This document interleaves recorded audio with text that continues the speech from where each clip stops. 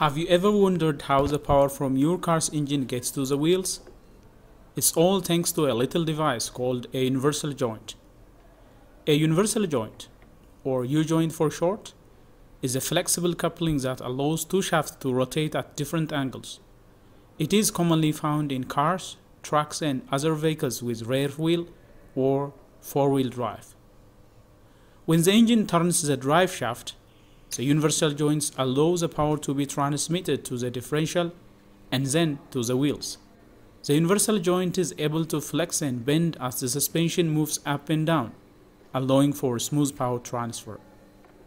A universal joint consists of two yokes, or fork-shaped pieces, connected by a cross-shaped component called the spider. The spider has four arms, each of which fit into a yoke and is held in place by small needle bearings. As the drive shaft rotates, the spider allows the yokes to move at different angles, transmitting power to the wheels. Some universal joints also have a grease fitting to allow for lubrication. Like any mechanical part, universal joints can wear out over time. That's why it is important to take care of them and know the signs of trouble. Now, what can be done in order to care for the universal joints? 1. Regularly inspect the universal joints. Inspect the universal joints regularly for any sign of wear or damage.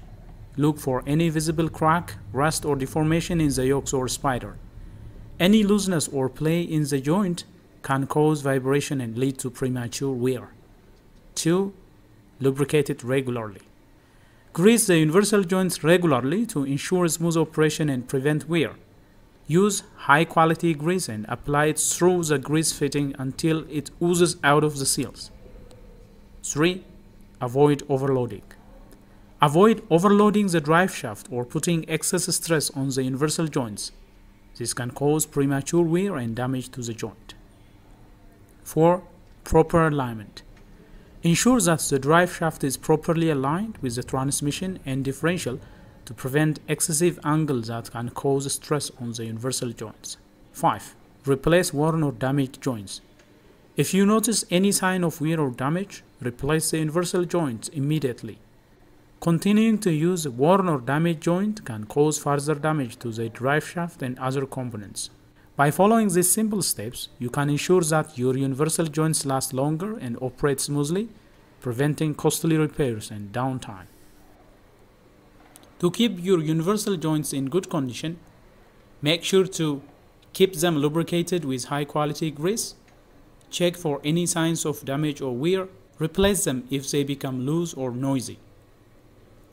Signs of worn-out universal joints include clanking or banging noises when shifting gears or accelerating, vibration or shaking in the vehicle, difficulty turning or steering. If you notice any of these signs, it's important to have your universal joints inspected by a qualified mechanic. You can replace the worn-out parts and ensure your vehicle is safe and reliable.